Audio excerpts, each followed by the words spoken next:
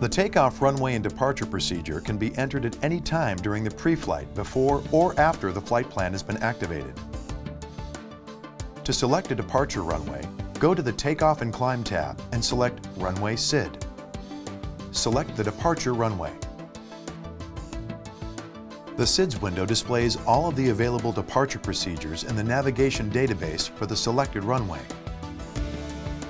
Select the desired departure procedure and transition if applicable.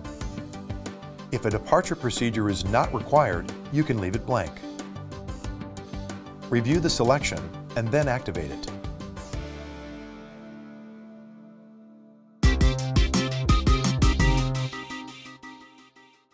Pilatus 12, Papa Charlie, change to runway 35. Taxi via Lima, Mike, hold short, runway 35. Lima Mike, hold short, runway 35, Pilatus 12, Papa Charlie. There are several ways to change the departure runway if necessary prior to takeoff.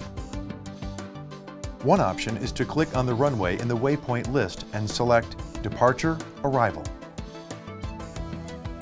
Another option is to click on the Runway SID prompt on the takeoff window. The change can also be made graphically on the iNav map by clicking on the Departure Airport and selecting Departure Arrival. Regardless of the method chosen, the departure window is displayed with the current runway and departure in the flight plan. To change the runway, first deselect the current runway and then select the new departure runway. Anytime the runway is changed, the departure procedure must be re-entered, even if the departure procedure did not change. Insert and activate the changes. Then review the flight plan for accuracy.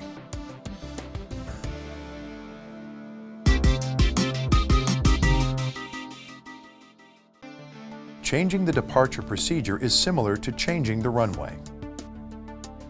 To change the departure procedure, deselect the current procedure.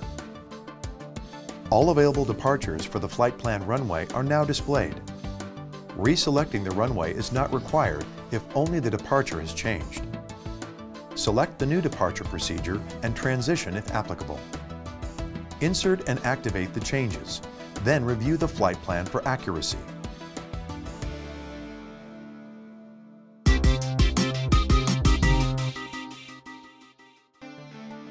A discontinuity is created in a flight plan at any time a defined flight path does not exist between two waypoints.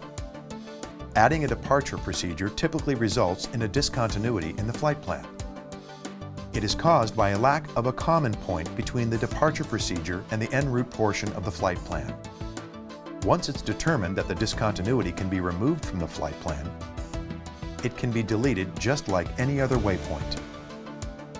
This has been an overview of takeoffs and climbs on the Primus Apex-equipped Pilatus PC-12 NG aircraft. Please refer to the aircraft flight manual for more information.